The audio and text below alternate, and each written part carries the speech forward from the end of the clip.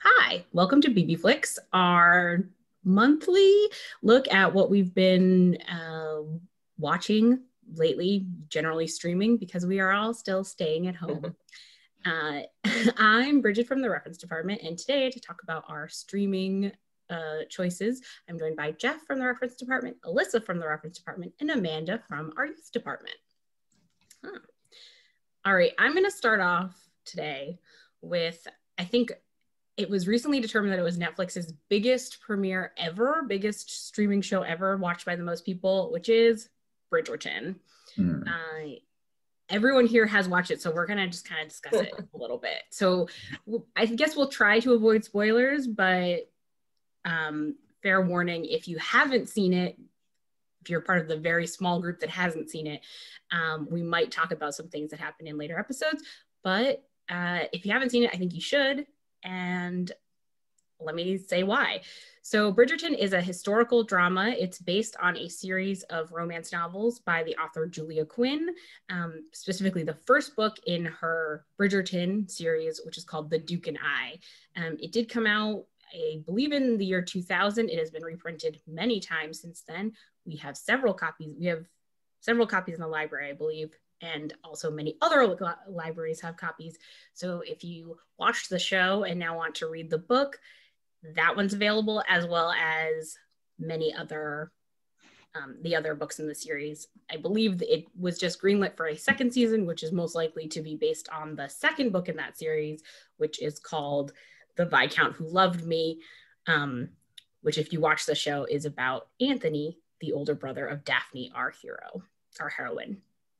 It is a romance, so it is a love story between Daphne and the Duke of Hastings, who is very sexy in the show. I'm just gonna say it. He's a very attractive man. And it sort of charts their starting a fake relationship that of course becomes real, because despite their many protestations, these people live in a romance novel. They don't know that, but I know that, so I know what's going to happen to them. Even if they don't. Even if they don't, exactly. They don't know. That's as in the show, Anthony is often like, I will never fall in love. And it's like, well, Anthony, I have news just for you. Yeah, you star in a romance series and you're up next. That's foreshadowing, like hitting you over the head. Yes. Yeah. So it's, like a big splashy costume drama. I think they said they created every costume for the show, and it's like 7,500. Yeah, I think I read that the main character never wears the same outfit twice in the entire, from one scene to another in the entire show. And I believe it. Yeah, there's quite a... Yeah. I have to say, as someone who would never read Julia Quinn, like the books, as a romance novel, I just loved it. It's fun. It's just total fun. It's exactly what you need at this time of year in the winter and when you're stuck at home or whatever. It is not at all historical. I mean, it's a historical, but like if you care about historical accuracy, like this is not Downton Abbey. But it has really great costumes, and it's funny. It's like, I just adored it. It was just so much fun to watch. And the other thing I kind of noticed about it, I was trying to figure out what it was that struck me as so obviously different. And I finally figured out it was just the color palette. It's very bright. It's very saturated, bright colors that look exactly like the cover of a romance novel. But the whole thing is done that way, and you just get sucked into this like frothy fun. But on the other hand, the acting was good. I mean, there's some serious stuff that they deal with, and it alternates between being like important issues that would have happened in this time period, that about the way women and men interact and the classes and stuff, but you can't help but have fun through the whole thing. Yeah, I agree. I also think as I said to some people when I discussed it, that as a connoisseur of Shondaland, when you wonder who's still watching Grey's Anatomy every week when it airs on television, the answer is me. I watch it every week. I have never missed an episode of Grey's Anatomy. It is it's basically old enough to vote now as a show. And I watch it every week. So as a connoisseur of Shondaland, I do think that it fits right into like that brand. Like it really fits her style, even though obviously most of those shows on ABC are contemporary dramas, not historical. And one of the first things I pointed out to you was the dishy love interest was also the dishy federal prosecutor from For the People. Yes, yeah, another Shondaland show. And a lot of the directors, I know the directors also worked on Grey's Anatomy and Scandal in particular. A lot of them were Scandal directors, which is also sort of a power fantasy, though that show is not as light and frothy as this one. I'm coming at this from almost a Shondaland novice. I think I watched the first season of Grey's Anatomy when it came out because I was like in high school, and then I went to college and I had no TV schedule. And then I haven't watched any of our other stuff because dramas are not my thing, but I do like historical romances. And I hadn't read the Bridgerton series, but I'd read Julia Quinn's other series, The Rokesby, which takes place the generation before the Bridgertons, and it has some like interlapping characters. So I knew I liked her style of light, fluffy romance, and I was like, this is what I need. It's candy. Yeah, it is. It's candy. Someone I read one review that referred to it as peak sideburns, because like every male character has the Jane Austen sideburn era stuff. It is like Jane Austen with a lot more sex. Yeah, I mean, it's the same time period. Yep. And she definitely made that enemies to lovers relationship very big. Yeah. Also fake dating, which is a favorite trope of mine a little bit. Oh, I love fake dating. It's something of a cliche among my friends where I'm like, well, I like this one. And they're like, because it's a fake relationship. And I was like, yes, that's fine. When I saw the trailer, I was like, oh, it's got fake dating, it's Regency England, and it's got colorblind casting. Although they played with that a little bit, because like I like alternative histories, and they actually did sort of make it an alternative history, which I appreciated, and it sort of flew under the radar for a lot of most things that I heard about it. Yeah, well, and I think that also pulls from the larger sort of Shondaland, more in the Grey's Anatomy vein, where they obviously cast all the roles. They race blind cast all the roles, so none of the roles were written for a specific race, and they changed them depending on the actor that they chose for them, which some people don't enjoy, but I think in that show they kind of managed to ignore those for a little while until they didn't. Like that's the thing, is like it was not the point of the show, so they would often not discuss it, but it does come up, and it is something that they talk about on that show. It just took a while for them to sort of build into that, and I think deliberately, in the same way they kind of did on this show, where it's like, oh, at first we're not going to acknowledge this, and then it is in fact a plot point kind of, but it's sort of hidden and under the radar. So yeah, I liked that too. And also, now, I haven't seen this, but I've read people comparing it to, is it called The Great, the one about Catherine the Great? Oh yeah, I talked about that last time. I think you did, yeah. A similar kind of appeal, and I wondered, I haven't seen it. I wondered if anyone felt that way.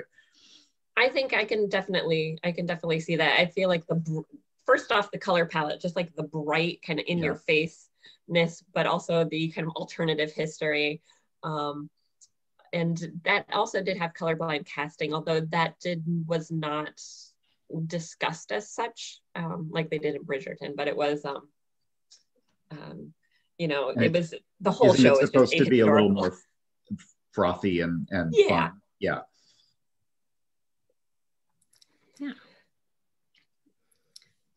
So if you are one of the 5 people in the country who haven't seen Bridgerton yet, then we recommend that you do so.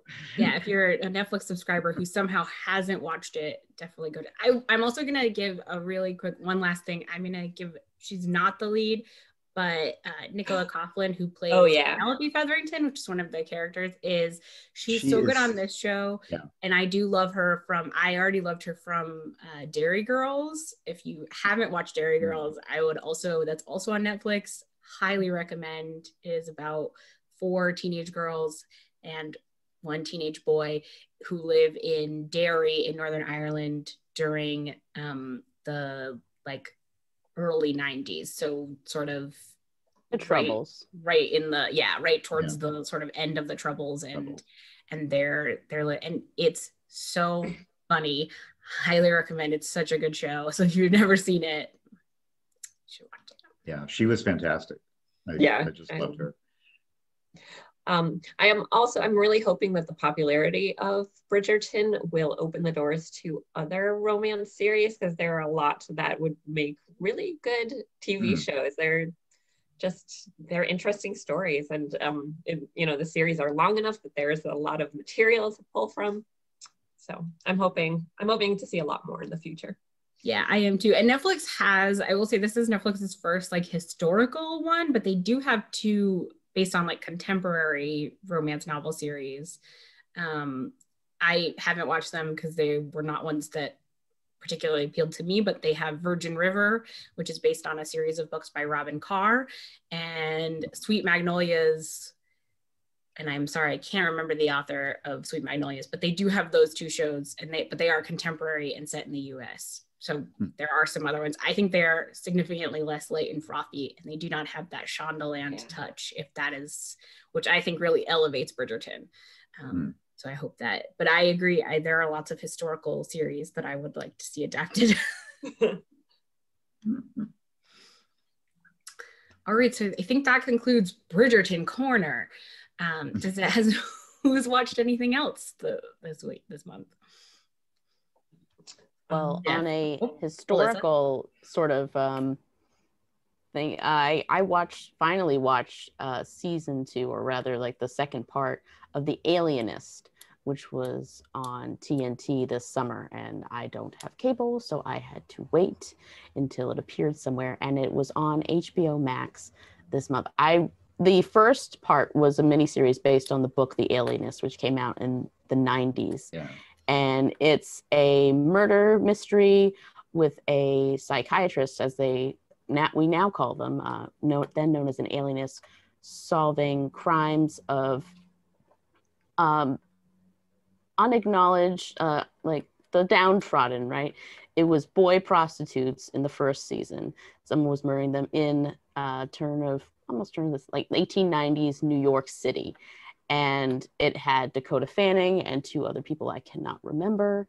But it was really good. And the second season picks up, and it's very historically accurate. And they interact with famous people occasionally. For the first season, Teddy Roosevelt is then the commissioner of the New York City Police Department. And in the most recent, the second part, they have the Vanderbilts, they have the Dusters. Gugu Knox is a real Duster who is featured there. And it's gritty. It's very much not Bridgerton's, because there's murder and just the underclasses and their troubles. So even though the protagonists are wealthy, high society, Dakota Fanning is a very privileged orphan, and the other 2, they're classmates of Teddy Roosevelt at Harvard, so you can figure that out. Fancy. Yeah, but they advocate for the less fortunate and making sure that they receive justice.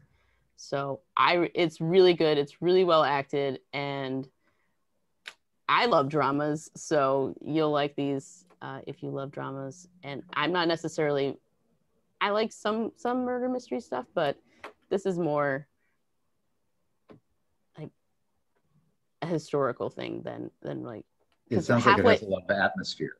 Yeah, it's mostly atmospheric. In fact, you find out who did it in both parts. Halfway through the season, it's more about them finding the killer and bringing them to justice. Is the first season on HBO as well? Yes, both seasons are. The second part is also called The Alienist, but it's called The Angel of Darkness. Okay. Which I believe is the sequel book to The Alienist. Yes. There are two. The Alienist, I've never read it, but it is like famously, it's like super historically detailed. So it's like there's like page-long descriptions of like what the streets were laid out in, and like here's the menu at this restaurant they go to. Like here's the entire menu. It's sort of. I remember reading it when it came out, and I really liked it, but it's so long ago I've forgotten all the details other than the general atmosphere of it. It also has a really cool sort of theme, scenery, in that they sort of rewind the architecture back to what it looks like in 1890s New York. So they like dismantle the skyscrapers, and the Statue of Liberty becomes bronze again, and is takes off her face. So it was really That's cool. That's interesting. Who's next? I think it's free for all style. I can go next. Okay.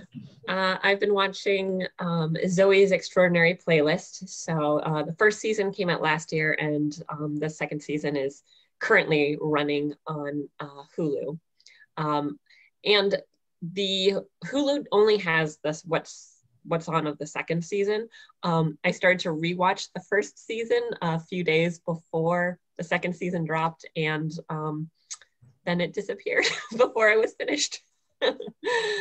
But it's about Zoe, who she is a young computer programmer working at a startup in San Francisco, and she goes to get an MRI one day, and an earthquake happens, and all the music that the technician was listening to gets like rattled around in her brain, and she ends up being able to hear people's inner thoughts expressed through song. And they're like well-known songs. Like they didn't, it's not an original musical, so they'll do songs from all across the ages. So like her dad sings a song, Moon Dance, but they also do like Beyonce. So it's like, it's across the whole spectrum of music history. And she's the only one who can hear these people. Everybody else just thinks that it's absolutely normal. And in the first season, I'd say it's pretty light, you know, but in the first season, her dad is dying. So it does deal with a lot of really serious things. Have any of you guys seen it? No. I haven't seen it, but I have seen the commercials, so I do know the premise at least. Yeah, it's I like musicals in general, and it was I just turned it on one time last year, and I really enjoyed it. Although you have to take a lot of it with a grain of salt, and not just the fact that she can hear people's inner thoughts through songs, but like the fact that she can afford her own apartment in San Francisco, and even as a computer programmer, that is not something that happens. This is where we like to live in the fantasy world of the television show. Yep. Beyond. Yeah, and she has like her neighbor who is one of the only people who knows about her her ability, and is trying to figure out, like, help her navigate why it's happened to her. Who does not seem to have a steady job. Like at one point we know he's a DJ, and that's about it. But again, he has his own very fancy apartment. And then my husband's a computer programmer, so all the scenes that take place within her startup company, he's like, this is not how it works. Like, this is not how businesses work. But it's a fun show. Again, I like musicals, and it's funny, but it also has, again, a lot of seriousness. The second season is now like her dealing with the aftermath of her dad's death and having to negotiate that, plus her brother and his wife had a baby, and they have to like negotiate that. And, it's good. It's fun. it's fun. Well, and it's always nice also to have things that you're watching like as they come out. So that's good. Yeah, something to look forward to. Yeah, exactly. What we need that. We need that so much. Things to look forward to. Yeah. Things to look forward to. All right, Jeff, you're up. So I watched, well, I can tell you, I have been watching The Stand. I'm not going to talk about it because it's not even over yet. I have also been watching The Stand because maybe when it's over, maybe the next time we do this, we could talk about that. I read it so long ago that I don't really have a sense of how well they're doing it. But anyway, we'll talk about that later. But something that's much shorter that I watched this weekend, and I'm often the last person to see things because I see an article that says, "Did you miss this when it came out 6 months ago?" But we watched a really fun retro sci-fi movie called, and this was on Amazon, by the way, called The Vast of Night. And I liked a whole bunch of things about it. And one of the main ones is like you don't know, almost none of the major, none of the characters are major actors that you would have heard of. And I kind of like it when you focus on the acting rather than the actor. So even though a couple of the actors have been in some other things, they're mostly unknowns. And it got a lot of press, I guess, because it was done pretty much on a shoestring. It was like $700,000 or something, which for a full-length feature film is not that much. And they did amazing things with it. It's some of the camera work, and like there's some tracking shots in it that for an indie film like this, I was amazed at some of the camera work that they did in it. And the two main characters, which I'll talk about in a sec, I thought their performances, particularly for kind of not really unknown actors, were superb, and they carried the whole film. So it's very retro. It takes place in the 50s in New Mexico, and it's about aliens. The two main characters are Everett and his platonic friend, who named Faye, who I think is certainly younger than he is by at least a couple years. He seemed, I think she's still in high school, and he's like he might have just graduated or something like that. There's enough of an age difference between them, but they're both kind of techie geeks. He does a radio show. She works the switchboard in this little town, the phone switchboard. And so the premise of the plot is that in the night, it all takes place in one night. There's a major basketball game going on, and the whole town convenes in this little what do you call them? You play sports basketball. Arena. Like, well, no, like a field house, like a school field house, like gymnasium. So most of the people in town are there, except for a few random others who aren't involved in this. And he's doing his radio show. Anyway, the whole point is, while they're doing this, both of them hear a sort of strange sound come over the radio, like a weird pulsing kind of sound that doesn't make sense. And she hears it when she's doing the switchboard, and she sends it over to him doing the radio station. And it turns out that this is some sort of otherworldly signal. And they talk to some people, and he ends up having, he broadcasts it on the radio station to see if anybody knows anything about it. And a couple of people call in and share their stories. And it leads them on a sort of mini quest, because it all takes place in just a few hours, of figuring out what they can find out about this. And then there are reports from some people in the town of like, maybe there's something weird going on in the sky tonight. So it very much has the feel, if you liked the retro feeling of Stranger Things, or remember Super 8 that came out a few years ago, it has that like old-fashioned sci-fi movie. There's no violence. It's not terribly scary. But it is very suspenseful, because it's just creepy. It's the atmosphere, and I thought they did a really good job of that, because it's all the acting.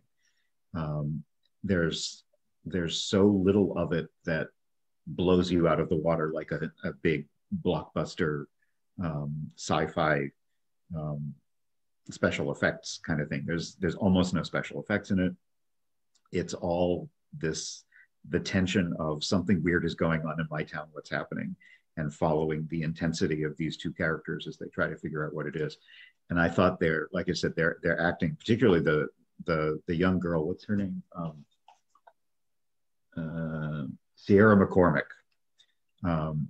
And she's only like 20, and she plays Faye. And there's one scene where she's on the switchboard, and it's 10 minutes long without a cut. It's just her like doing dialogue as she talks to various people and passes calls off to each other. And it's just the camera on her for 10 minutes. And for an actor of her age to be able to carry that off so well, I was really impressed. So I think if you like kind of under the radar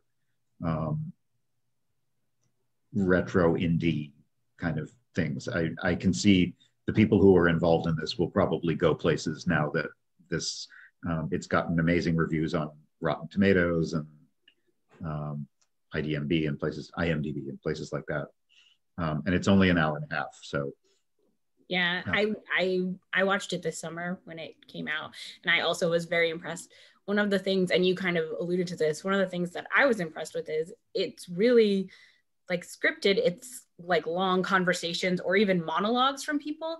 Yeah. But like, and so the action, like, so that is like often tight shots on people's faces, but there's still a lot of very interesting cinematography, and like the tracking shots and the way they sort of lay out the geography of the town was very assured and like looks much better than you would expect from a movie like this, because a lot of indie movies are written as long conversations that you do just like 1-2 shots of people for the whole time, and this really doesn't, and it really made the most of like how to they had a couple of traction shots where they basically went from like one end of the town to the other, up through the window into the field house where they were playing basketball, out through the other door. And, you know, on a shoestring budget like this, it was pretty impressive what they were able to pull off. I was very impressed when I watched it. I was very impressed with the visuals, and I think punches above its weight. Absolutely. And it's just fun. I found it a really good, like, again, if you like your sci-fi without a lot of actual gore or scary, it's atmospheric and fun. Yeah, Twilight Zone-y also, if you're a Twilight Zone. Yeah, actually. It has that kind of feel. Obviously, it's longer than a Twilight Zone episode, but if you are a fan, I think that's very like in that wheelhouse. But. So that's on, again, it's called Vast of Night, and it's on Amazon. All right, I think that's everything.